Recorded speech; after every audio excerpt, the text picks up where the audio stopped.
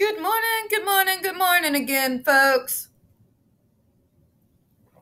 Welcome to another episode of Spilling Tea. I'm your host, Tiffany Daniels, and we're going back to that horrible world known as the JRC. But before we do, the usual disclaimers. In the description box, you're going to find a link to the article that the Judge Rotenberg Educational Center really doesn't want you to read. It's written by NeuroClastic, a small non-for-profit started by autistics for autistics, wherein they interviewed and surveyed over 900 ABA professionals in regards to the JRC's quote-unquote behavior modification program. Matter of fact, the JRC doesn't want you to read this article so much, they have threatened NeuroClastic with a defamation lawsuit if they did not remove it from the website. NeuroClastic has refused, so folks, you know the drill. Please read that article and don't forget to share it on all your social media. We also got linked in their NeuroClastic's public statement in regards to the defamation lawsuit threat, as well as a link to their GoFundMe. We are crowdfunding, folks, in case the JRC actually has the balls to see through with their threat. We also got the pertinent links to the Agape boarding school / Stone for Help school situation. Agape Boarding School, now known as Stone for Help, is a Christian-themed boarding school based out of Stockton, Missouri that takes in so-called troubled male teens that has impending over 21 civil lawsuits, claims, and allegations leveled against it. These claims, in spite of what the principal wants you to believe, have all been substantiated from the hard evidence gathered in the investigation done by the Missouri Department of Social Services, and they include the following: sodomy, rape, sexual assault, child abuse, psychological and emotional abuse, child trafficking, and that's just for starters. You've had one former staff member arrested by the FBI, another a doctor still on premises with full access to the boys in spite of the rebranding, still there after being up on multiple, again, substantiated claims with hard evidence of sodomy, rape, and sexual assault of the boys there. You have an attorney general who's yet not said a single goddamn word regards to Agape or how they're trying to get around the law by changing their name. And you got another governor who's so far up Trump's ass that he can't seem to give a shit about anyone in Missouri, not even abused children. So, folks, please read that article. It's from Ozark First. We're going to start rebuilding that archive. Please share it all out on your social media.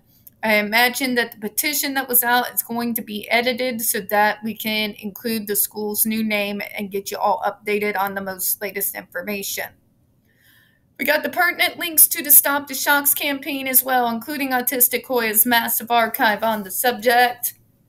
A link to the behavioral sheet of shockable offenses provided by Jennifer Masumba, a clip out of the 7-hour ordeal undergone by Andre McCollins back in 2002, the templates, and the ever-present self-explanatory change.org Shut the Judge Rotenberg Center Down petition. When we discuss the JRC, folks, you're going to hear vivid descriptions of and catch clips of surveillance footage of peoples with disabilities being tortured and abused. If you got young children present, please use your headphones. This channel is marked not for children for a reason. We use profanity and talk about dark subjects. If your child is 16 and younger, parental supervision is very obviously advised. Trigger warning, we are about to descend into the nonsensical, mad ravings of a lunatic mind known as Dr. Matthew Israel. You're going to hear lies, gaslighting, victim blaming, pseudoscience. Enough bigotry and ableism to circle the globe a few thousand times. And just Dr. Matthew's out-and-out stupidity, where he thinks he's so above everyone else, he feels like he gets to contradict his own words, and we're still not allowed to question it. So just be prepared for that, all right? Aversive therapy is not experienced by JRC students as tortures, as witnessed by their own testimony. Many view it as extremely helpful or even life-saving treatment. Okay, this is where he's going to use his propaganda videos as his defense. This is why it falls flat. Any individual who is coerced by someone, especially when they are young kids, to do a video by those who are in power. And when those specific individuals in power have the ability to cause them grave harm, if they do not perform as asked, that means their testimonies are invalid. It's called coerced. This is why such things tend to not fly in court. Okay?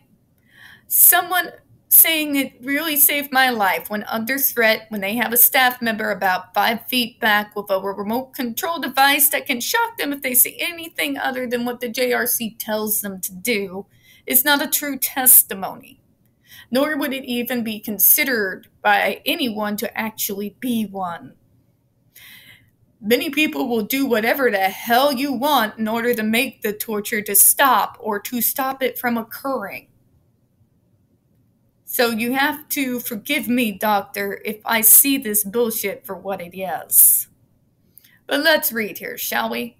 Current former students at JRC have never made a single complaint to state agencies that they have been subjected to torture or abusive treatment involving the GED skin shock, despite the fact that a great many of the students who have received this treatment are fully capable of expressing their thoughts and feelings to others and making a complaint to a state agency. Doctor, that is a lie.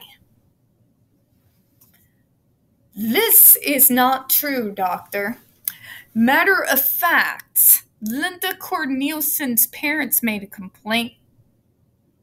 Cheryl McCollins told you to remove the electrodes from her son's arms. She withdrew her consent, and you did it anyway. These kids have made reports. And we know this, doctor, because we have them all. That's right, folks. Included in Autistic Hoya's massive archive is the numerous DESI reports where students, parents, and concerned community members have come forward and did exactly that, made complaints to the state. And in fact, DESI has had to come and investigate these situations time and again at the JRC, including a situation which involved one of the staff sexually harassing a student. Okay, grooming a young man. Yeah. About that, right? Again, doctor, did you think that the MDRI did not make the UN Special Rapporteur on Torture aware that we had a massive archive with receipts? No. The doctor wants to believe that because he is a doctor, that the UN will take his word over ours. This is an individual with such arrogance because of his Ivy League school training and his fucking insane ideas of how to build a utopia. He doesn't seem to comprehend the intelligence of those he calls so-called little people. In particular, he really, really underestimated autistics. We like to collect receipts. That's exactly what Lydia Brown did with that massive living archive. We can show you that this is a lie. We've got the DESI reports. We've got the court case reports. We've got the ER documents. And we've got testimonies from the survivors, doctor. These particular survivors are no longer under threat of the shock device. Told truth. Their accounts, as much as Matthew Isser wants you to believe it's exaggerated and just not true, have been backed up by JRC's own surveillance footage. So much for his bullshit, right? We're going to make this video short and sweet and get to the heart of it. Once again, he's gaslighting us. Very obviously, too. He is blatantly lying because he thinks that people are too lazy to do their own research. Facts are, those of us who've been in this fight for years know better than to be gaslit with this shit. We know they're lies. We have read the Deci reports. Individuals have tried to complain. As far as those he's talking about who are still in that school, gee, I wonder why they haven't made a complaint. You've only made a place where they are basically almost never allowed to leave, and the few times that they are, they have staff members 5 feet back with a remote controlled device. How the fuck are they going to go and tell someone? What about the fact that I know that you monitor these kids when they talk to their parents on the phones in their residences? What about the fact I know you control the information that goes in and out, except when ordered by a court otherwise? Yeah, we're sleuthers, folks.